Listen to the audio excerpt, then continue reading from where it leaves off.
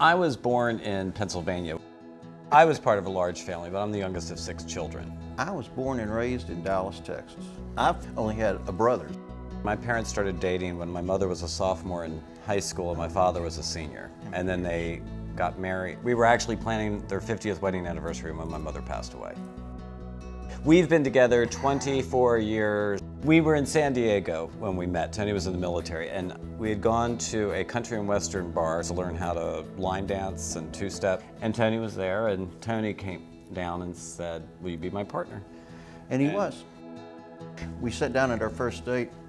I told him I loved him, and I wanted to be with him for the rest of my life. And he got back up and went in the bathroom. I was like, huh?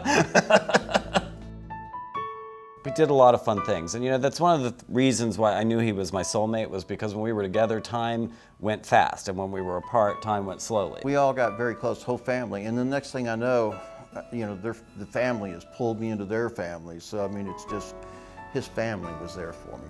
We have nieces and nephews. They've always come down and spent time with us. We really did consider adopting, but at the end of the day, we couldn't both be their parent. And so we started worrying about what would happen. And so I would like to think that, you know, that like people like Tony and I would have been great parents. We both have careers that mean a lot to us, and so we put a lot of energy into our careers. I am a realtor. And I'm a professor of English education. He loves his students. I love my students. We both, I think, in our lives and careers have taken risks that we felt like we could take, because we always knew that no matter what, I had this unconditional love at home that was never going anywhere. Yes, we love each other tremendously. And it shows in a million different ways, like Tim finishing my sentences for me. We are better together than we are separate. I want the ability to make that official. I don't want to go to Maryland and get married and then come home and not be married. I want the real thing. Well, we're Virginian, so we want to get married in Virginia. I served my country. I was injured while serving my country, and it's very important to me to know that I am a part of this country.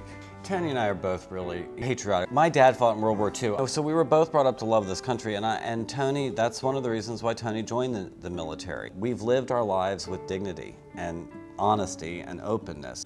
We are a married couple, and we would like to be recognized as a married couple. Tony's my soulmate. I love Tony with all my heart and soul. He is my support. He's my backstop.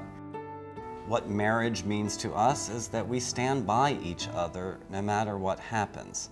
That when one of us falls, the other person's there to pick him up. The rest of the stuff is just window dressing. Marriage puts us together for the rest of our life. And it really means something substantial, because it's been such a long drive to get here.